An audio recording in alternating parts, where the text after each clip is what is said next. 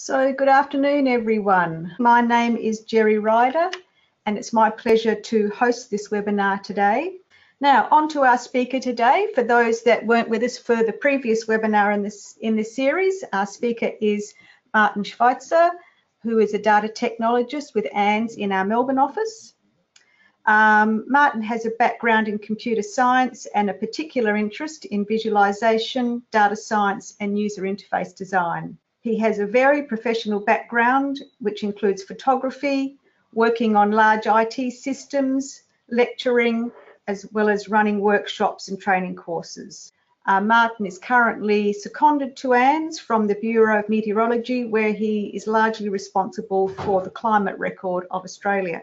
Today, Martin's presenting the second in the series of two webinars on data visualization, and today's focus will be on tools and techniques. So without any further ado, I'll hand over to you, Martin. Thanks, Jerry, and thanks, Susanna, who's behind the controls. I hope everybody can see my screen. So today we're going to look at creating visualizations, and pretty much everything you see is going to be live. I'm using a tool called Jupyter Notebook. You don't have to be familiar with this tool to follow along. Also, I'll be using Python for my examples, but if you don't know Python, once again, that shouldn't be a problem because most of the tools and techniques that I will be showing you will be available in other languages, for example, R and other languages like that. So I'll be going through a number of libraries, showing generally the strengths of each library, where they can be used, how they can be used, and as we progress, we'll move from more static to more web-based type environments. So Jupyter Notebook runs in a web browser. And so what you see here is my web browser, and I'll just maximize it now that we know it's a web browser. And what it allows us to do is to type in Python code and then execute it immediately. And this is great for anybody doing research because a lot of the work is in experimenting. You try something, you adjust a few parameters and so on. The first two lines I've got is just to set up our environment, and it's often we get error messages showing, so this will just hide them. Some of the libraries we'll be exploring today. The first one is Matplotlib. We'll be looking at pandas, one called Seaborn, two web-based called Bokeh and Plotly. And the last one is one that's used for mapping called Basemap. And as I go into each one, we'll talk about them in detail. Now, if anybody missed the first talk, that's not a problem because I'll explain things as I go along. But a number of these examples are showing how we created the plots that you may have seen in the first talk. Also, one of the things I said in the first talk was when doing any sort of visualization, it's important to have some sort of story or some sort of reason or something we're trying to say with that visualization. So the first visualization I'm going to show is actually based on a problem that I came across just while browsing the web. And I'll explain the problem. Basically, we have a room. There are 50 people in the room, and each person starts with $100. Each time the clock ticks, each person takes a random number, picks a card between 1 and 50. And let's say their card says 26, they'll give $1 to person 26 if they've got some money in their hand. If they've got no money at that point in time, they don't give anything. So the question was, after a few thousand ticks, let's say 1,000, how will the money be distributed?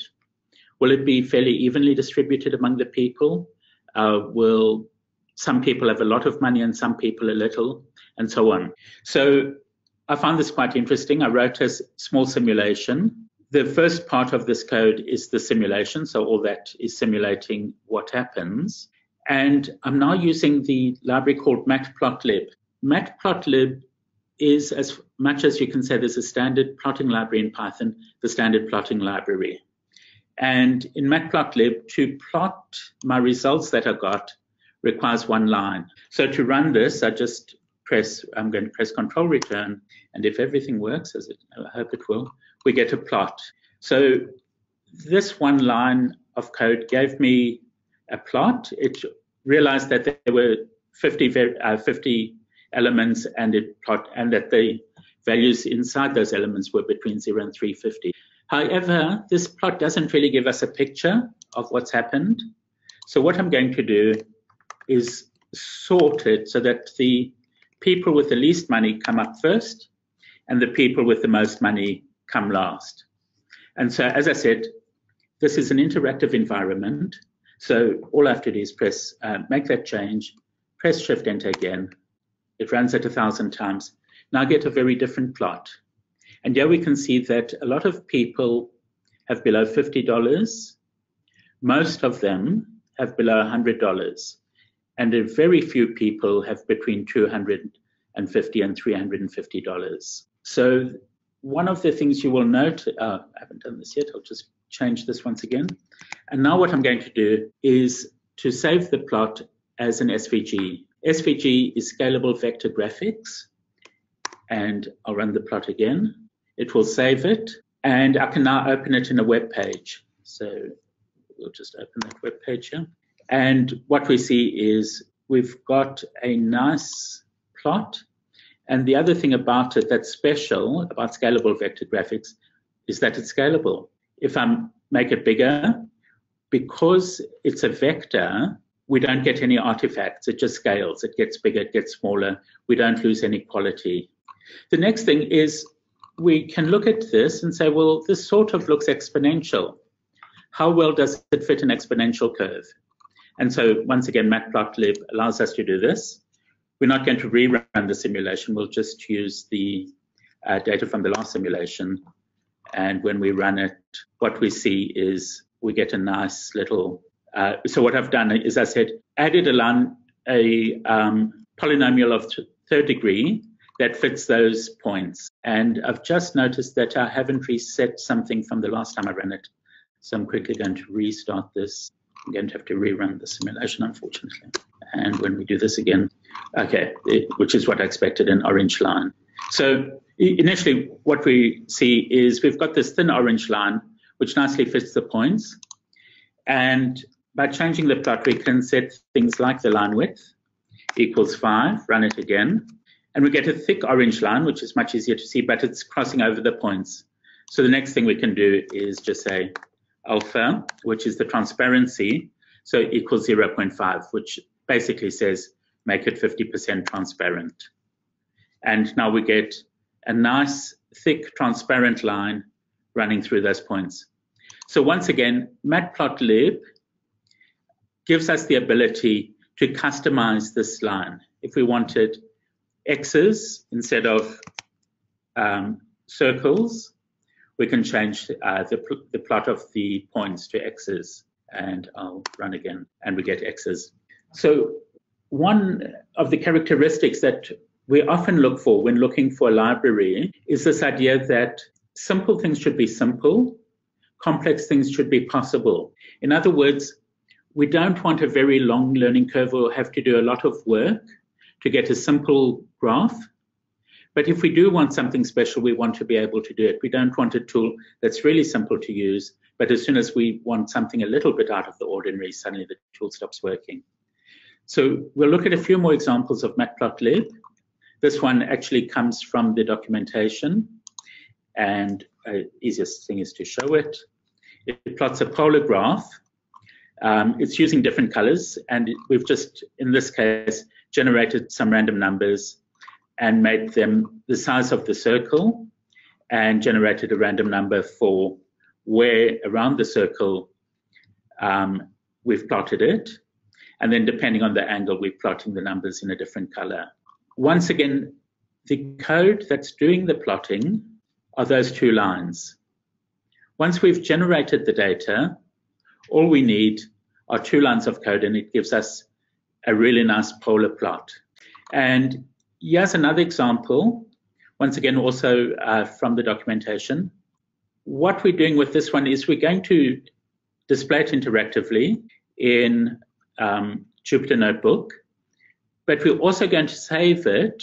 This time we're going to save it as a PDF. So let's run this, and there we get 4 histograms. It's the same data each time, but what it's demonstrating to us is different ways in which we can create histograms. So we can have stacked, we can have unfilled, we can have bars with legends, etc. And if we have a look at the PDF that we've generated, there we go. And once again, because it's a PDF, it's scalable. And as we scale, we don't lose any quality. It just is all done with vectors and gives us really nice output. And oh, unfortunately, I seem to have closed my, oh, there we go. And where that's useful is if we're doing any kind of publication, it's really nice to be able to save our output either as SVG or PDF and include that in a publication. This is one more showing the range of plots we can do. And this one is called a hex bin plot. So it's plotting with hexagons. And what we're doing is it's kind of a cross between a scatter plot, which plots X values and Y values on a graph where we've got, like we may have the X values may be how many figs somebody has eaten, and the Y values may be something like the weight, and we want to plot those two against each other. But what this is also doing is plotting it against how frequently those values occur. And one of the nice things is it's really easy to do log scales. What we see here is a nice graph showing us that that white area in the center are values that occur very often. And as we move out, values are occurring less and less often. The following one is, actually what we're going to do is quickly look at a comic. Some people may be familiar with the web comic called XKCD. The person, Randall Monroe, is a very funny person, but with quite a scientific bent and also quite strong computer skills. This one is called Stove Ownership, and it shows his health before he realized he could cook bacon whenever he wanted and afterwards. The thing about this graph is that it's hand-drawn. And while sometimes we want graphs that look very polished, very professional, there's often a perception when people see a graph like that the figures are very accurate. And this isn't always the case. So what people did was to create a style using Matplotlib that would recreate the look and feel of the XKCD. And this is quite long because there's quite a lot. In fact, they've taken 2 of his comics, and I'll quickly plot that using Matplotlib. And what we see is a computer-generated reproduction of Randall Monroe's graph. That's one of his. This is a histogram done in very much the same style, which copies another one of his comics. So taking the style, I will replot my simulation. You'll remember the results from my simulation. So if we run that again, we see we get this thing. And which once again, so now that it doesn't look slick and professional, we see really this is very much a simulation. These figures aren't accurate and so on. What this does do for us is it does give us an idea of the flexibility of Matplotlib. So I'll quickly restart the kernel before going into our next library. And the next library is called Pandas. Pandas is a very useful library for anybody who's working with spreadsheets, who's working with CSV files, who's working with data that's coming from an API across the web. And it also has its own plotting routines built in. So in this code here, the first line, which actually goes over 3 lines, I'm reading a file which is DAM storage levels. It's a CSV file. Anybody who watched the last presentation would be familiar that I showed some examples. You'll see the same examples again today. So the first line reads the file. The second line plots it using Pandas plotting. And the third line just adds a legend to, or sets the label on the file, percent full. So we'll run this code, and there we get, these are Melbourne dams, and this is showing that the Thompson is about 68% full, and things like Tarago are 95% full. So what we've done is in one line, we've read that CSV file. We've told it what we want to call the columns. One of the columns is called name, and one of the columns is called P full, for percentage full. And when we plot it, because Pandas knows about this thing called DF, all we have to say, I want to plot the name against the percentage full, and I want a bar chart. And I've also said, I want to plot from the value 60 to 100. So if I leave out those values, plot the same graph, it will plot from 0 to 100 by default. So I'll just run this one. And part of the thing was to show that even though we've got the same figures in the same graph, it looks different when we start our scale from 0. So once again, the Thompson is about 68% full, and Tarago is almost 100% full. The point, the take-home point here is that to create that plot took 2 lines of code. And the third thing that we showed last time was what's really interesting, though, is the gap in volume of these different dams. And that gives us a much better picture of what's happening. So when we run that, what we see is because the Thompson Dam is a really big dam, it's got over 200,000 gigaliters of water deficit. So even though these dams on the right are almost full, altogether they don't even make up that deficit in the dam. So that's Matplotlib, and its strength is that it pretty much comes standard with Python. It's flexible and so on. However, its simplicity often comes at the cost that it's not the best publication-ready graphing tool. You can get very nice publication-ready graphs by doing a bit of work, but what some people have done is to do that work to make it easier for people to create better graphs. So one of those libraries is called Seaborn, and Seaborn basically sits on top of Matplotlib and simply adds some nice styles. So we'll replot that same plot, this time using Seaborn, and all that we're doing here is importing it and just saying and initializing it. So we've just added those 2 lines. Everything else is exactly as the last example. And we run this, and we see a totally, well, similar graph, but different styling. And what Seaborn has done is to make it quite easy to change the styling. So I'll say set the style to white, run it again, and we see we get a nice clean graph.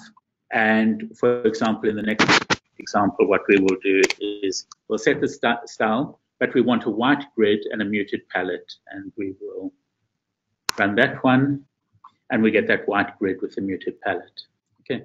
The next one is just one of the, well, one thing that Seaborn does, which a few packages are starting to do, is that it actually includes its own data sets when you install the package, which is really great for when you're learning, because one of the worst things is you pick up a package, you try and learn it, but the first thing you've got to do is find some data to plot and so on. One of the data sets that Seaborn comes with is this one called flights, and I really enjoy heat maps.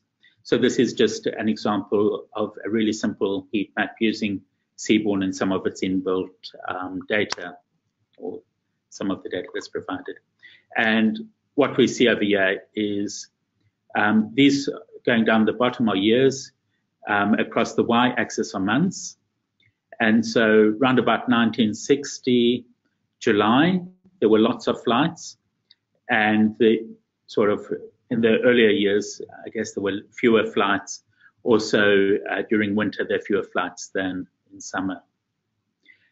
Once again, done with Seaborn and done really with two lines of text, 2 lines of code, which are those lines. Another data set that comes with Seaborn is called TIPS, and it's basically how much people were tipped at restaurants. So the first thing we'll do is to load the data set and have a look at the first 10 rows of this data set.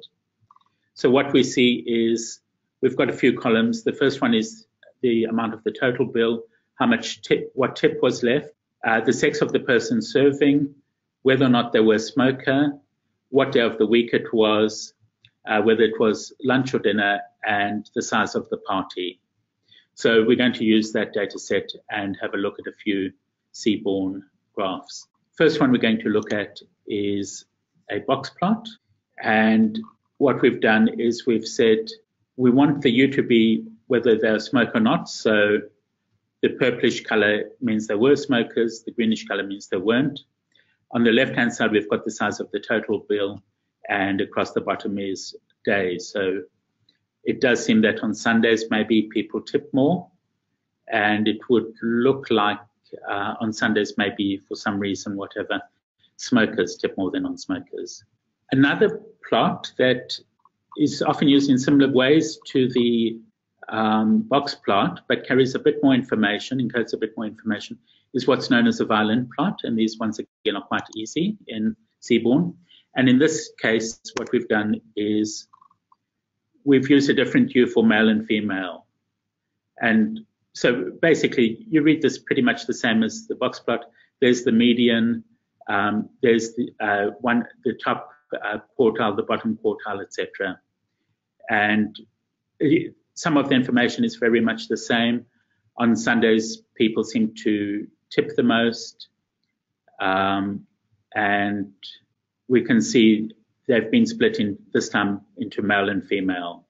Those people who at the last one will remember I demonstrated something called Anscombe's quartet. It's 4 data sets, each with the same means and linear regression lines, but each data set looks very different. Here's a very simple example of it being done in seaborne. So we'll just have a quick look at that. And we see it was quite easy. In this case, we're sharing the y-axis. Across the bottom, we're sharing the x-axis of the 2 plots. And all of this was done in a very, very compact way using seaborne. The next thing we're going to look at is plotting data on maps. And this is goes back to a lot of what I do in my substantive job at the Bureau. So the library that we use for a lot of our mapping is, once again, it's a standard with Python. It's called basemap. And the first one, we're not actually plotting anything. We're just simply drawing a map. And so what we should see now, it takes a little bit the first time we run it, but we've plotted a map of the world in a few lines of code. It's pretty much from there to there. So the story behind, what we're really interested in at this stage is Australia, and this projection isn't as useful as what we're going to look at now, which is a sort of Mercator. So we'll just change some of the parameters, and this should give us a map of Australia, which is great. It looks a bit like the ones I draw by hand. So what I'm going to demonstrate now is some more visualization, but it goes back to a problem I was given about a year or 2 ago. So we have about 112 reference stations around Australia. And these are stations with very high quality data that have a long record, about 50 years or longer. And these are very important as reference stations to see what's happening with the climate of Australia. And one of the outcomes of this, the reference station set is called ACORN. And we do a publication where we publish the names of each station. And one of the things we also publish is for each station, which are the closest 3 stations to that station. So I wrote some code that worked out what the closest 3 stations were to each station. This was the file I was given. Once again, I'm using pandas to read it. And so we've got, for example, Halls Creek, we've got the latitude, longitude, the altitude, and the date it was opened. As we can see, these all have a very long record.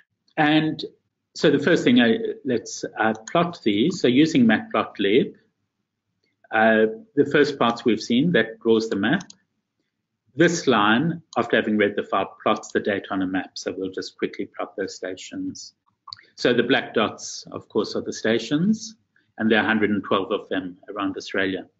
So the question I was asked is, after saying, okay, here's a list for each station, these are the closest 3 stations to that particular station. Being scientists, they always ask interesting questions. They said, by going to one of the closest 3 stations from each station, is it possible to get from any station to any other station? Now, it may seem that the obvious answer is yes, but the thing is, because if I'm sitting here, these may be my 3 closest stations, but that does not mean that where I'm sitting, which is around Mikathara, that it's going to be one of the closest 3 stations to this station, because this station's 3 closest neighbors are maybe these 3 stations. So the first thing I did, because I'm fairly visual, was to try and visualize it. And what I did was to go back to a very old package, which is about 30 years old. I first used it probably more than 20 years ago, called GraphViz. And Python includes bindings for GraphViz. So we can think of this as each station is a node, and we've got lines connecting it to the 3 closest stations. So what I've done is to do something that will visualize that. And so we'll just run this code. And it creates a PDF.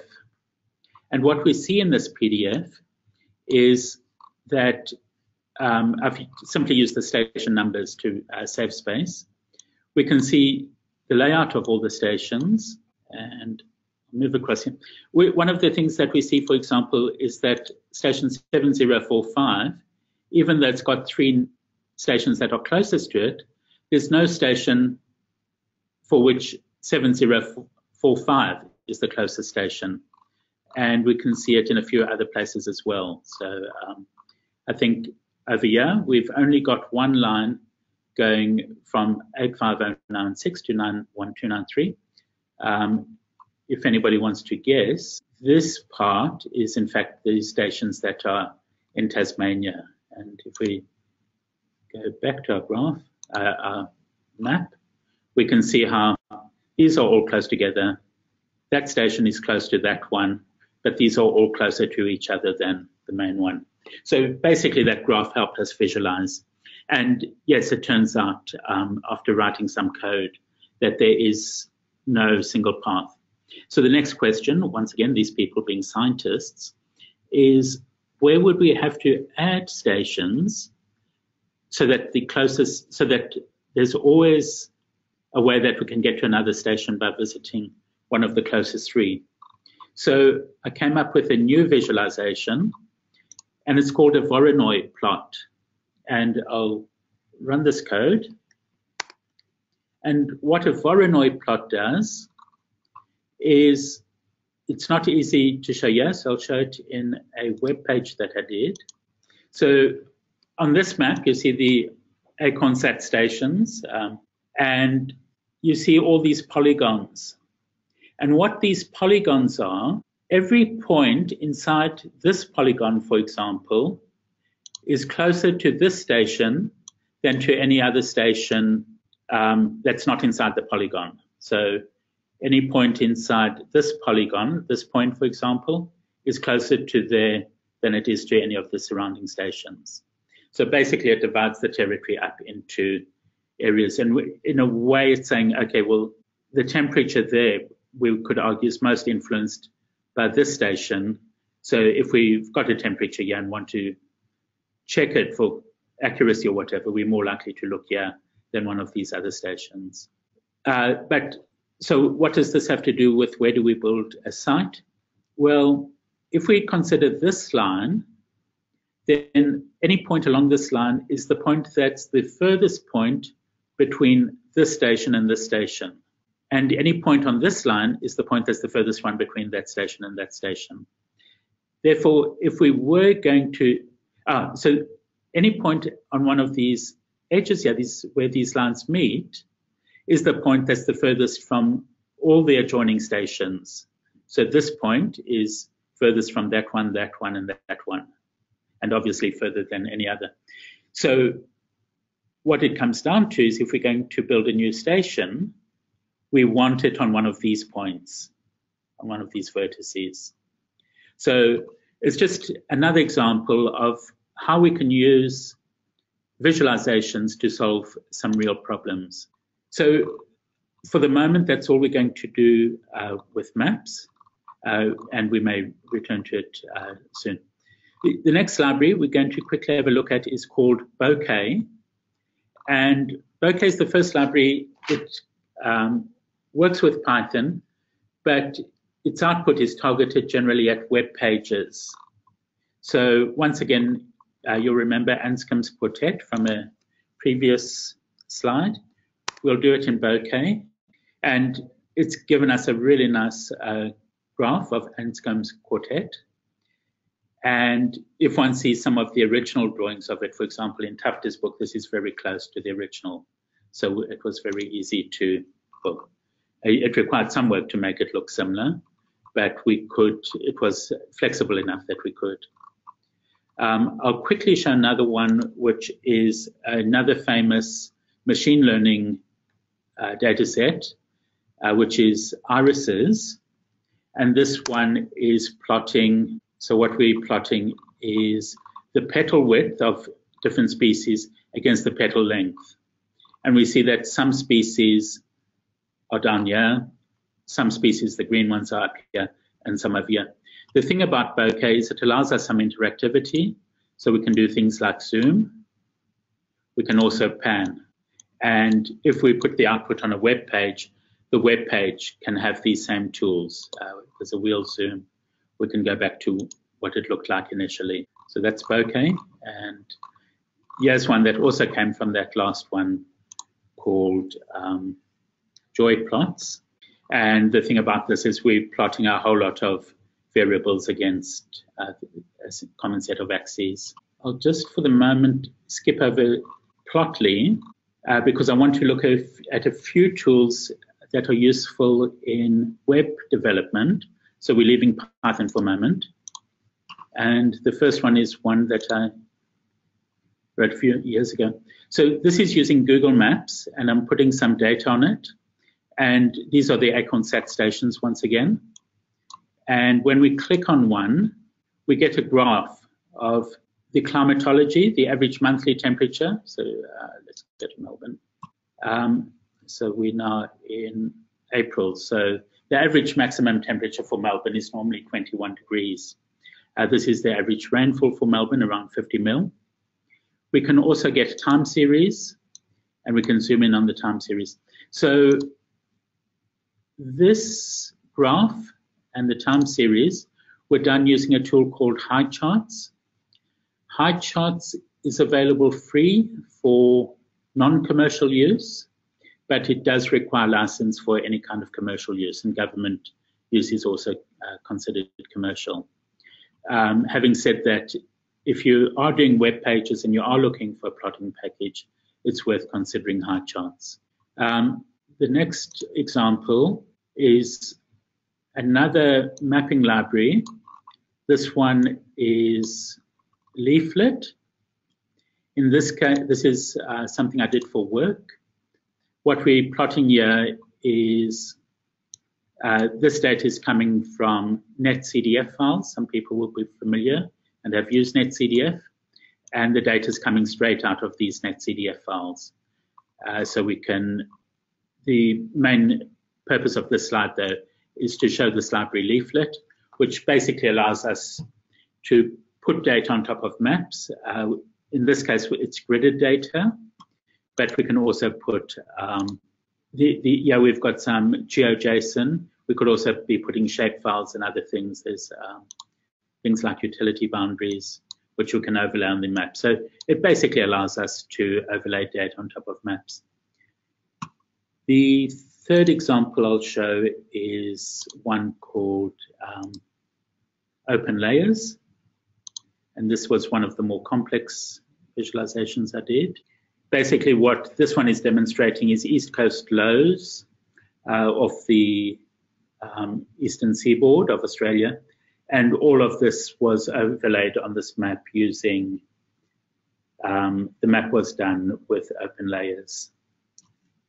So I think that's all I'll talk about maps. I think finally what we'll do is look at one more library and one more example. So the library we're going to look at is called Vega. And once again, it's another simulation. I came across this thing called Perondo's paradox. And for me, it was quite mind-blowing. So I just had to do a visualization to make sure that I understood it and that it worked. So basically, I'll try and explain it quickly. You've got 3 games you can play, and each of them involves a coin being spun. And in game 1, the coin is more likely to land on tails. And so each time in game 1, you bet on heads. In other words, it's a losing strategy. So that's game 1. In game 2, we occasionally choose coin 1. We've got coin 2, which most often lands on heads, but we don't choose coin 2 all the time. We don't choose heads all the time. Sometimes we choose heads, sometimes we choose tails. And most of the times we choose heads, but 2 out of 3 times we choose tails. And it can be shown once again that that's a losing strategy. In game 3, what we do is we randomly decide to either play game 1 or game 2. So if game 1 we definitely lose and game 2 we definitely lose, we would think that choosing game 1 and game 2 we should also lose if we just choose randomly between whether to play game 1 or game 2. So in this one I've used this library called Vega, and I think the first thing I'll do is just run. So I play this game 10,000 times. I play game A and plot the results. I play game B 10,000 times, plot the result, and then I do P3, which is where I randomly choose between game 1 and game 2 and plot the results. We run the simulation. P1 is when I play game 1, and we can see I started off with $0, end up with minus $100. When I played game 2, which was also a losing strategy, I did actually quite badly. I ended up with minus $250. But when I alternated randomly between the 2 games, I landed up in the black with plus 150. So these slides or this Python notebook will be included after the talk. You're welcome to have a look at this and find the mathematical explanation why it works. Or you can also just Google Perondo's paradox. So what have we found out? Well, I guess one of the questions is, if I want to do visualizations, what's a good tool? So in brief, Matplotlib is a good one to start with. Easy things are easy. Flexible things are possible. It can do dozens of different visualizations. It's very good for static plots. In other words, if you're going to publish your results in a book or whatever. And it also integrates well with Python's maths and science toolkits. If you're familiar with Python, it understands things like NumPy and SciPy, and they're all tightly integrated. Seaborn makes it easier to do, let's say, publication-ready plots with Matplotlib. Bokeh has very nice output. It targets web pages. It's got a slightly easier learning curve than Matplotlib, and it looks good out of the box. Plotly, one of the things is it's based on a commercial package, and there's both commercial and non-commercial versions of it available. It leverages D3 for graphics. D3 is a fantastic JavaScript graphics library that unfortunately this talk didn't give us time for. And because of that, the interaction is more extensive than Bokeh, and also the range of things. One thing I didn't talk about PD Vega or Vega is that it's got an interesting way of working in that it defines a language for defining the graph and it displays it. But when you create a graph with Vega, that graph includes all the data that was used to create the graph. So if you're interested in making your publications and your data available, so it's one thing to see a graph in a paper and say, okay, well, how do I reproduce this graph? It's another thing to say, okay, this is the graph and this is all the data that created this graph. So it's really worth considering if it's important to you to publish the data with the graphs. Base map is based on matplotlib. It sits on top of matplotlib. It can be a bit clunky, but it does the job. CartoPy is still, I don't think, 100% production ready, but it improves on base map, makes it easier to use, and has some great features. And then I'll quickly go through Leaflet. Its advantages were lightweight, it's quick to learn and use, and supports many formats, most particularly WMS and GeoJSON. Open Layers is more featureful than Leaflet. It used to be a steeper learning curve than Leaflet, but modern versions are actually much easier, or they've improved the learning, they've made the learning curve less steep. I didn't get a chance to demonstrate Cesium, but it can utilize built-in 3G capabilities of browsers, and it works just out of the box. You can install it and immediately you've got a map up and running.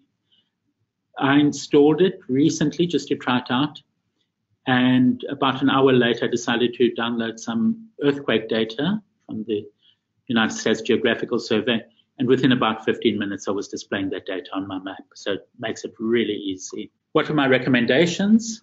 If you work with Python and you're not interested in learning a lot of programming and getting deeply into it, but you do need to work with data and you're doing research, I recommend learn Pandas, use Pandas for plotting, for static plots, and use Vega for the web. Thanks very much. Well, thank you so much, Martin, for such an informative and practical presentation, and bravely with so many live demos, which we rarely see. So thank you for that.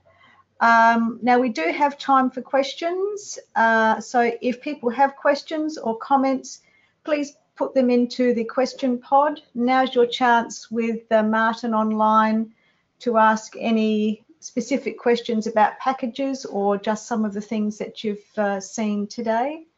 So please do ask away. We have got time for a few questions. So Martin, we do have a question from Marlon. What's your opinion on tools like Tableau or Tableau? T-A-B-L-E-A-U. Two people have asked about that one. So Tableau is what's known as a BI tool or business intelligence tool. It's used in the bureau.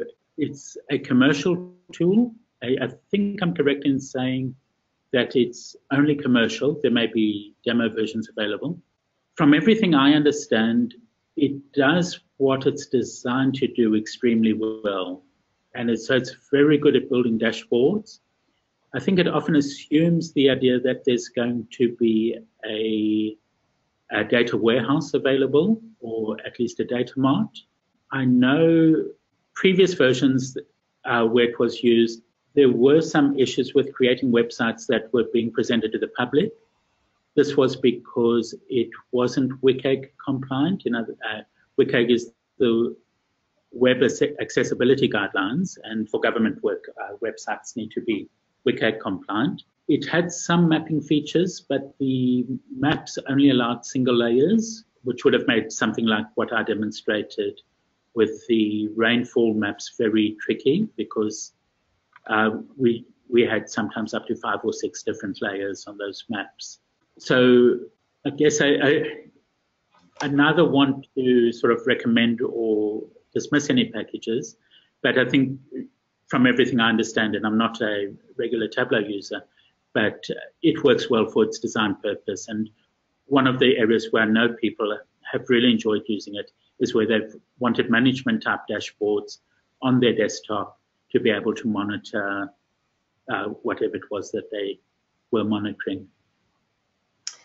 Yep, thanks, Martin. And John has popped into the question pod that there is a free public version of Tableau. I won't get my mouth around that. So if people are interested, they could go and check that out for themselves. Collins asked Martin why Python and not Ruby. And he also has asked if MATLAB or R make the grade. Okay, the reason Python and not Ruby is because I know Python and I don't know Ruby particularly well. When Ruby came out, I started learning it, and then other things got in the way. I don't think there's any good reason why not Ruby, but I can't talk with authority on how many. I think one of the things is with data science, Python and R really seem to have taken a lot of that mind share. Between Python and R, I wouldn't, it's 6 of one, half a dozen of the other. There are a lot of people using R. There are a lot of domains where people really love R. Bioinformatics, I know, is one where it's very common. And as I said in the beginning, most of these visualizations and that are available in almost any language that people look at, or any popular language. When people come out with a library like Plotly, other people will create bindings for different languages.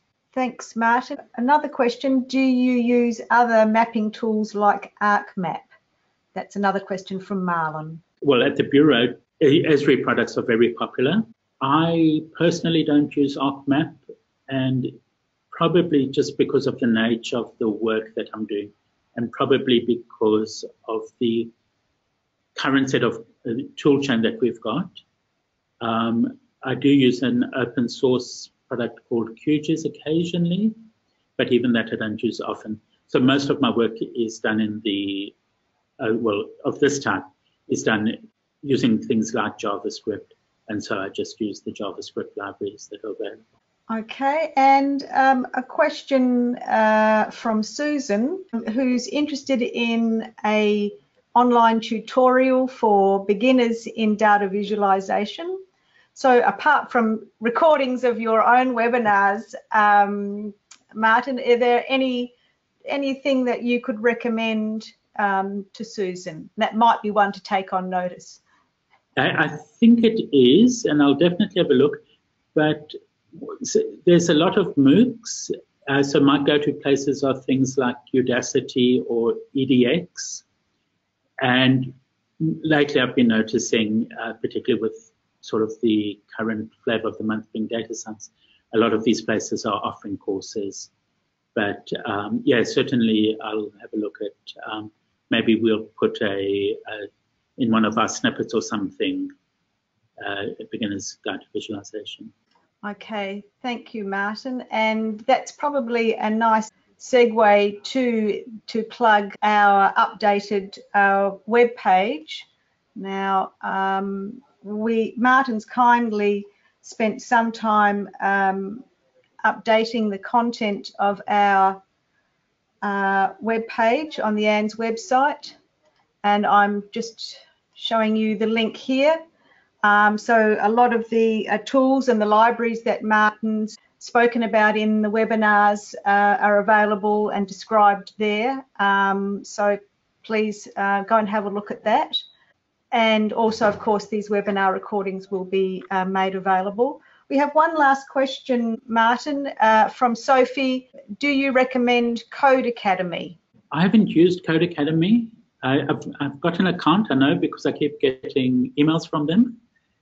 But I think it's pretty much, there's a lot of good stuff available. So I think it's pretty much try and find something that suits you. So that's great timing for the end of our webinar today.